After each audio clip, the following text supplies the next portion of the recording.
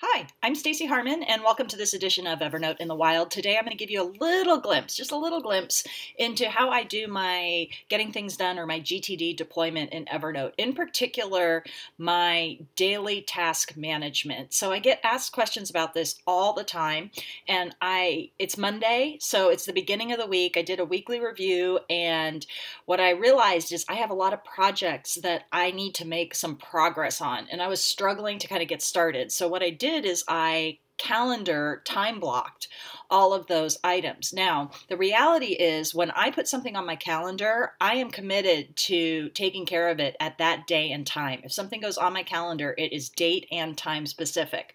But there's really two different types of day specific tasks. There's ones that have to be done on a certain day, and there's ones that have to be done on a certain time and day. So on my calendar, I put the ones that have to be done on a certain time and day, and I stick to it.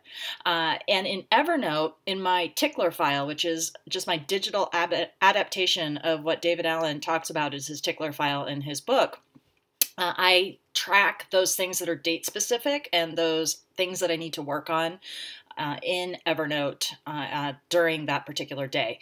Now, it's a very fluid system, and so the video is going to show you how I move them from one system, the calendar, into the tickler file, and give you some insight into why I did that and how I do it, and fold in also another technique I use called the Pomodoro technique. And I'll put a link to both GTD and the Pomodoro technique in the comments below. But you'll see how I use my calendar, how I use Evernote, and the difference between how I schedule items based on that. So enjoy.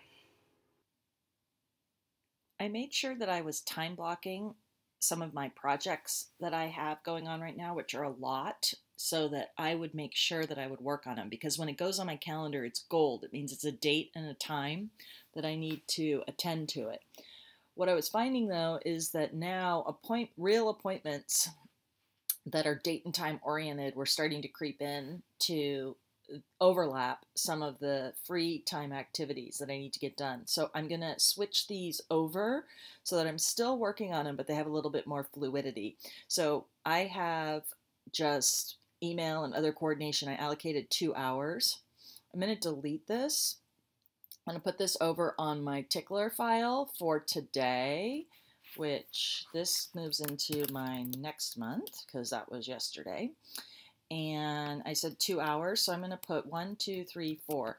Each checkbox is a Pomodoro, and I am going to allocate those 2 hours today to work on it. I'm still going to work on it today because I got to get through all this list today, but email, that's just a bug in Evernote, drives me freaking nuts. Hope they fix it soon. 1, 2, 3, 4, email, and other coordination.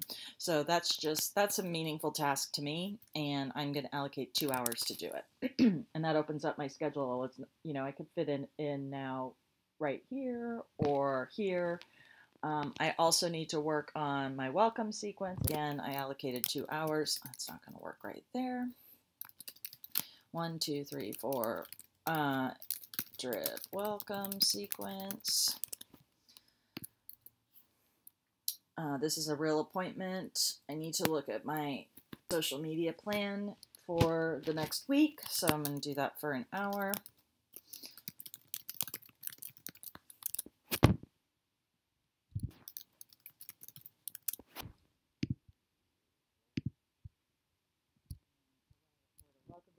Recorded an hour and a half for that, so we'll put it 3.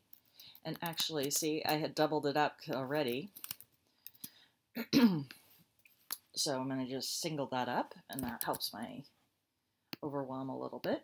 So now I've kind of opened up my schedule so that I've moved from actual time blocking where it wasn't going to be realistic for me to hold those exact appointments to knowing exactly what's on my calendar and working on those things when the time frame comes up. So that's kind of how I manage some of my time blocking and project management. You can see it's a little bit fluid, but now I've got it here on my list. So now you see exactly my calendar and Evernote, and you can see I don't have anything less to do. It's just that my calendar now only represents the items that are due on a specific date and a specific time.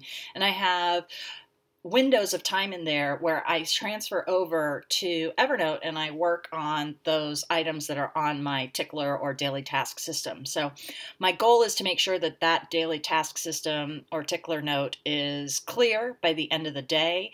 And I use that Pomodoro app that I have on my computer, or I use a Pomodoro app that I have kind of on my computer. I didn't cover it in the video, to mark off and track my progress through each of those checkboxes. So I often get asked the question, what do the multiple checkboxes represent? My task list, those are Pomodoros in my world. So if I happen to fly through the allocated time, I had 4 hours allocated for some of those things, then I'll just move on to the next item or pull something from my next actions list, which is also part of David Allen's system, not covered in this video, but hopefully you learned something a little bit more about how I structure my tasks and my calendar items and make progress on my projects using GTD and Evernote. If you have any questions, please put them in the comments below. I'm happy to attempt to answer them. And thanks for watching. Till next time.